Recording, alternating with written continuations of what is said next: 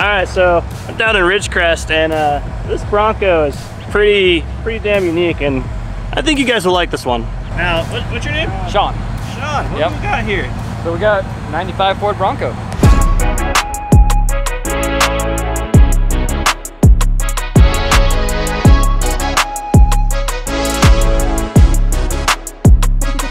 Well, 94, but threat, beams, cut, turned, 4.5 inch over, cambered rear housing to match. Everything's 9 inches wider. 3.5, 5.2 bypasses, 2.5 coilovers on all four corners. Is it? I see a locking hub. Locking hub, she's still 4-wheel drive. So it's 4-wheel drive? Still 4-wheel drive. All right. Locking hub's front, and then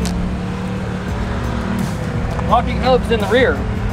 We use a hub for our cantilever rear suspension to pivot off of, and that locks and unlocks your sway bar. There's a sway bar right to left, and you can unlock your hubs, unlock your sway bar. So pretty kind of ingenious, you know. That's Aaron Cooper, Fubazi. It's all him. I cannot take credit for that. So what's the benefit of having suspension set up like this? Because I personally have not seen anything like this. I don't know if you can see through the back windows, if not pulled in, but I have a full-size rear seat. So the shock towers end right here. So the shocks, if you peek up in there, they run out the back.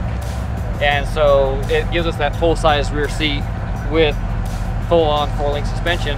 And the other thing it does, it loads the rear of the chassis. You load the rear of a chassis, the front end likes to just come up, and she never nosedives. That's awesome. So I noticed you were talking earlier about something in there that you're pretty proud of.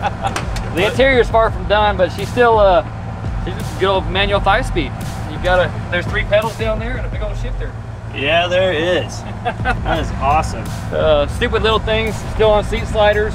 Not, you know, obviously fabbed up seat sliders. Full-size rear seat, 5 dudes, go cruise around, super comfortable. We usually run a dual rear spares. I have one off right now. We just need a tire, honestly. But it just put all the weight in the back to get this thing to pop. 3/16 skid plate. I mean, if you zoom in here, she's crazy heavy. You can sit the whole car on the skid. It protects the stock fuel cell.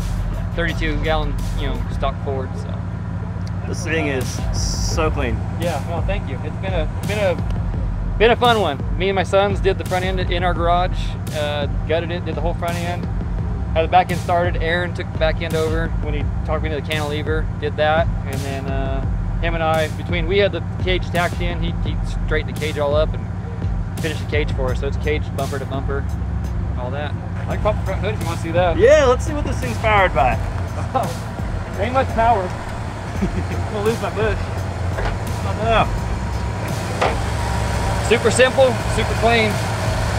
Just Ford 351, nothing cool, but simple tube layout, simple shock mounts, angles, everything lays right.